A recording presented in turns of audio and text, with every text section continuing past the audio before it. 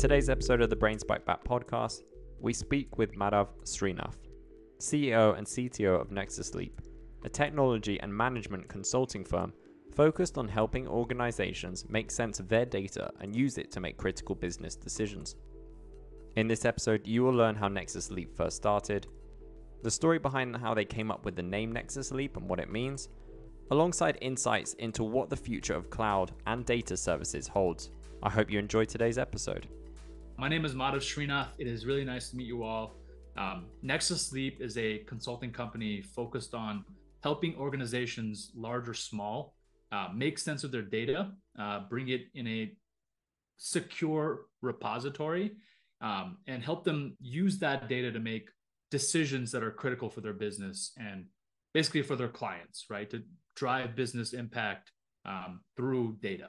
That's our model here at NexusLeap. Awesome, fantastic. Well, data is something that's come up a lot on the show, and there's no doubt that it's going to continue to play a huge role in our lives. So I'm really excited to have this conversation with you. And before we get any further, I really want to know, like, when and how did NexusLeap first start? Yeah, so NexusLeap started in the middle of the, starting of the pandemic. We started in a kind of responding to some of the biggest concerns out there in the very beginning of the pandemic around food distribution, because the model changed really where people were staying at home more and not really going to restaurants. And so food distributors had just a different way of having to distribute food in general.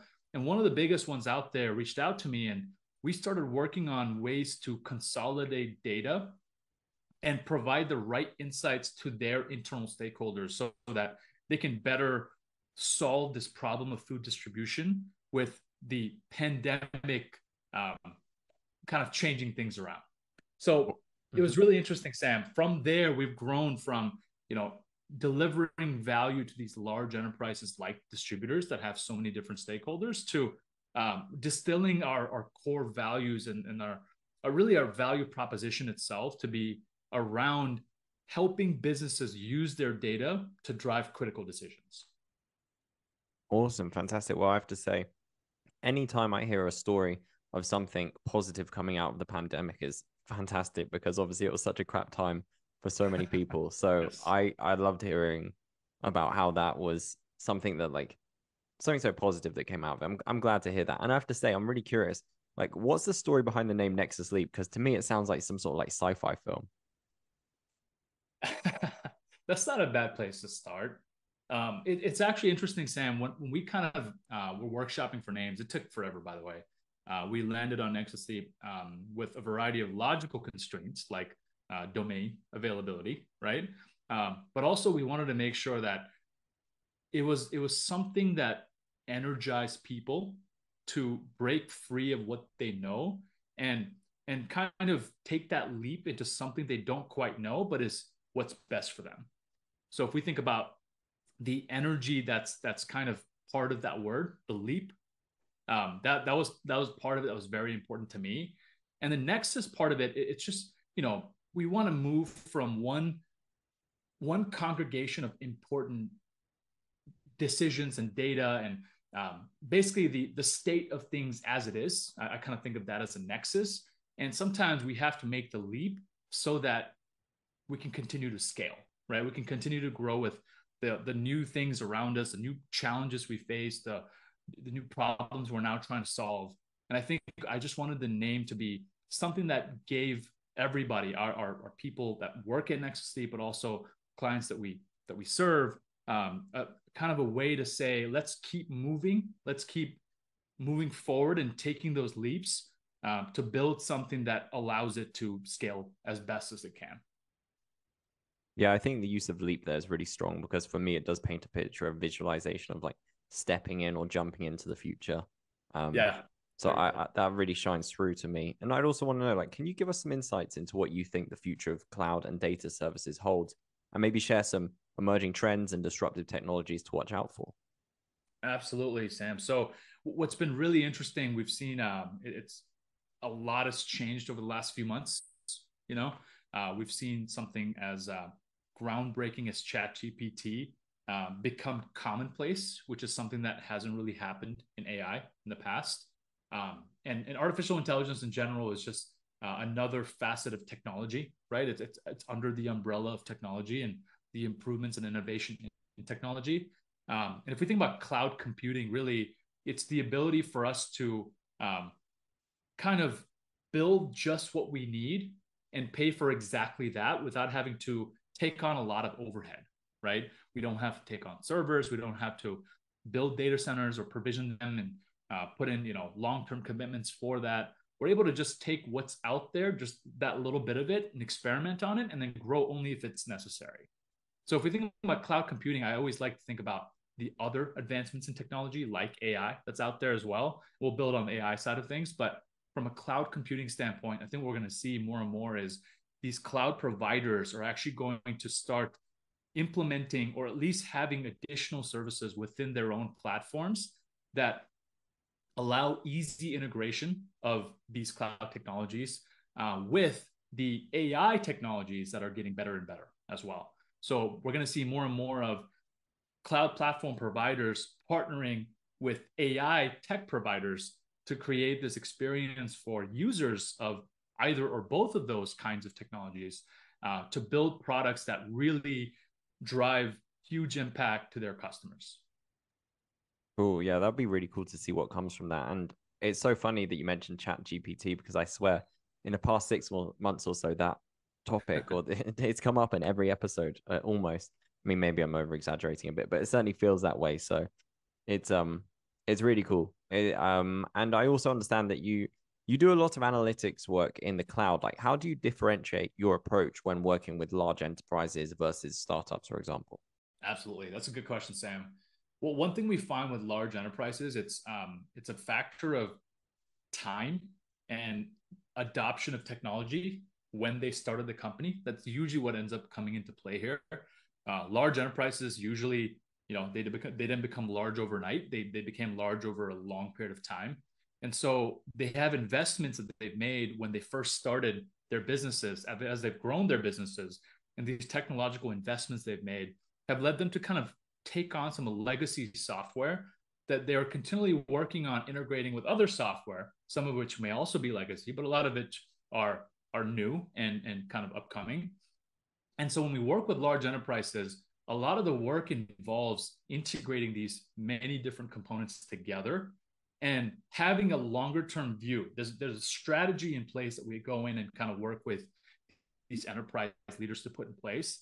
And the work we end up doing is so much more around intelligence to every facet of the business, right? So we have the strategy in place, but how can we help every facet of this large enterprise? How can we help sales? How can we help marketing? How can we help category management if that applies to that company? How can we help finance? And now each of these components of the business have different ways to use data to do what they need to do for that function. And large enterprises just tend to have more facets that have separate decisions that need to be made, but also still need to look at the same data.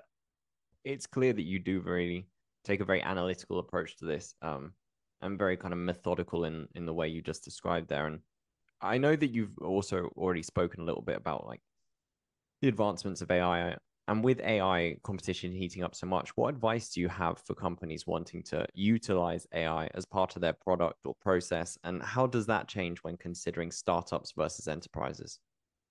Definitely, Sam. So we talk about large enterprises having all these different functions and all these, each of these functions driving impact in different ways, ideally with similar data sets, but maybe different parts of similar data sets.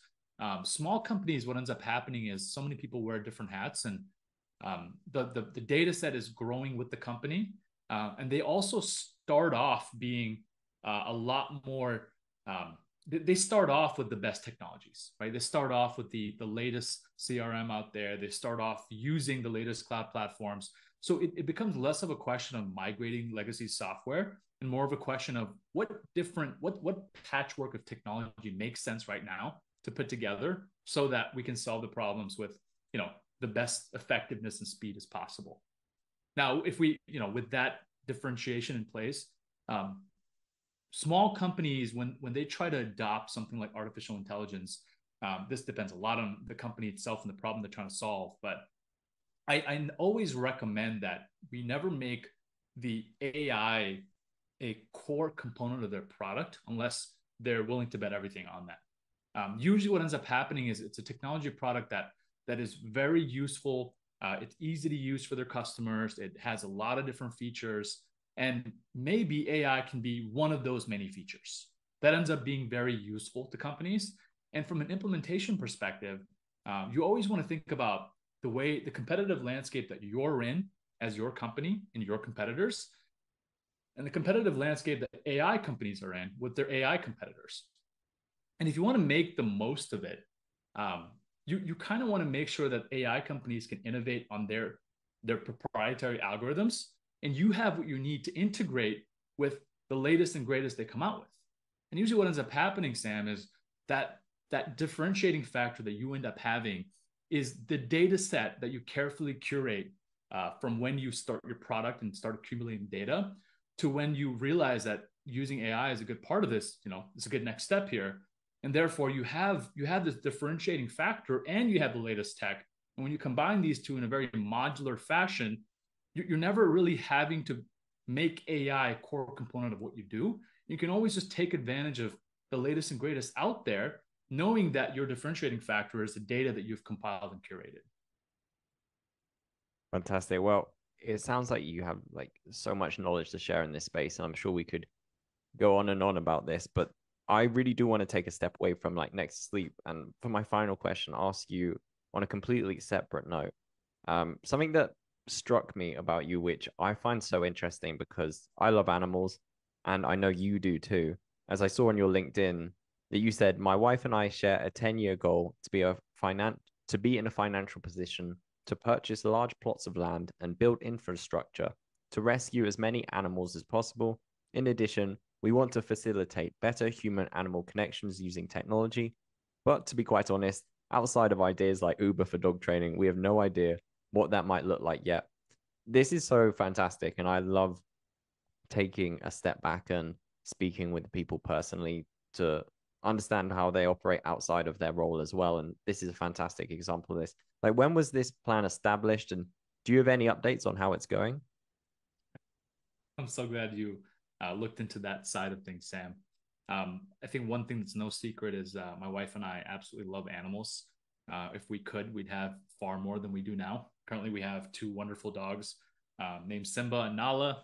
We love Lion King as well, so different motivations and inspirations. That plan we've had, it's one of those things where we have never been in a situation where we're kind of going after dollars for the sake of getting more dollars. And that's interesting because it's maybe something that a lot of people want to say, and it's a lot of people with a philanthropic mindset also would say that. The reason that we say that is really because that's how we find ourselves being happy, is really taking care of our dogs, our family in that way. They very much are our family at this point, and they always will be. And if we think about this goal, if we're like, listen, we want to build this business. And by the way, my wife and I work together at NexusLeap. That's one of the main reasons we're so into this as a family. We're all into this company and this conviction of being able to build better surrounding infrastructure and tools for data decision making. We're both in this together, and we have this shared goal of maybe getting into ventures that are not profitable per se. We're not going after it to make a profitable venture. We're just going after it because it's something that is really going to add impact in a different way that we really resonate with. So for us, if we think about, we have two dogs. What if we had 200? I mean, couldn't fit in our house, right? It couldn't fit in, no, I don't know, probably not, maybe one day. But really what ends up happening is it's really not about us then. It's not about us and our 200 dogs. It's about the impact we can have with animals at large, And I think that's where we as human beings can put ourselves in positions where we get this abstract thing called money, and we can use that to then buy other things that we want, and then we just kind of go in the cycle. And animals can't do that. They can't create money for themselves. But we have so much love and respect for animals, and we want to be in a position to kind of advocate for them. Maybe not in a animal rights perspective, but just in a way where we can create a nice environment for them to be in, and kind of help not only animals have a nice environment they're in where they're sheltered, they're fed, they're taken care of.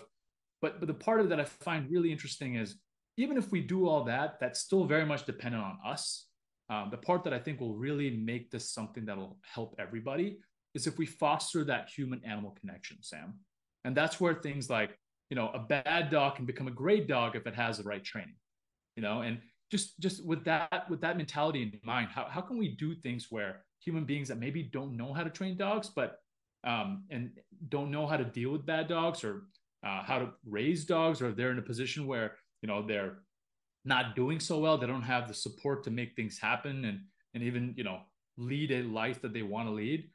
We want to find some kind of way of being like, well, let's foster connection between dogs and people, right? And I say dogs because they're the closest animal to us, but just in general, animals and people, and put it in a way where we can actually help other people help dogs, and therefore the kind of the livelihood of animals isn't just us, right? It's not just us being in a financial position to do it, but rather kind of just make that more exponential, give that ability to other people, and therefore help even more animals. And at some point in time, I think we find ourselves saying this is going to be something we're really proud of.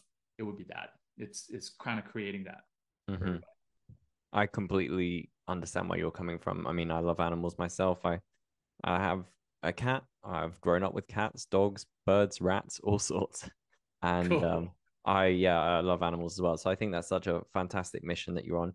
And if people do want to keep up with the work you folks are doing at NexusLeap, or potentially the work you and your wife are doing to obviously improve and foster a stronger connection between humans and animals, where are the best places they can keep up with you? Sam, the best place right now, I'm not a big social media guy. The one thing I'm on mostly is LinkedIn at this point in time.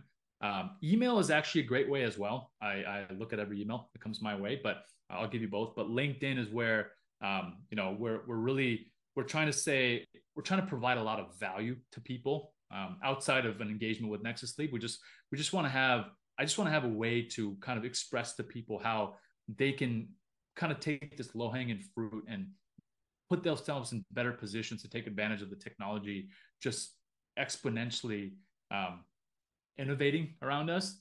And I think if we on LinkedIn, I'll give you the link, Sam, but that's the best way to follow and connect with me. I read all my messages. Always very open to a quick phone call, an introduction with anybody. That's probably the best way. LinkedIn's the best way, and then email as well. Sam. Fantastic. Well, we'll have a link to your LinkedIn in the show notes, but otherwise, I just want to say thank you so much for joining me today. And yeah, all of the best of work on both of your missions, really, at NexusLeap and also outside of NexusLeap.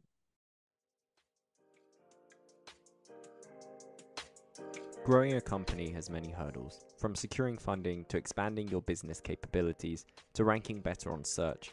Each business challenge is uniquely complex. The solution to these challenges is growth-focused digital PR and marketing, and that is where our sponsor, Publicize, comes in. Publicize sets itself apart from traditional PR companies. It does not charge large retainers or churns out press releases whether you've got a newsworthy announcement or not. Publicize builds businesses' online presence and gets high-quality PR and media coverage for startups and entrepreneurs who are priced out of a broken PR industry. What's more, listeners of Brains Byte Back can find the tools and resources they need to overcome common hurdles that many startups face when trying to generate long-term growth by visiting publicize.co/BBB. That's publicize.co/BBB.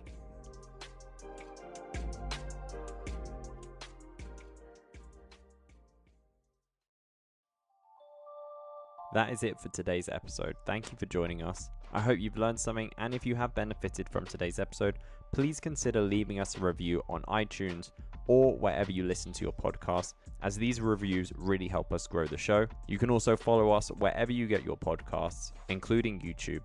Just search Brains Byte Back and you will find us. We hope you join us for more episodes in the future, and until then, take care.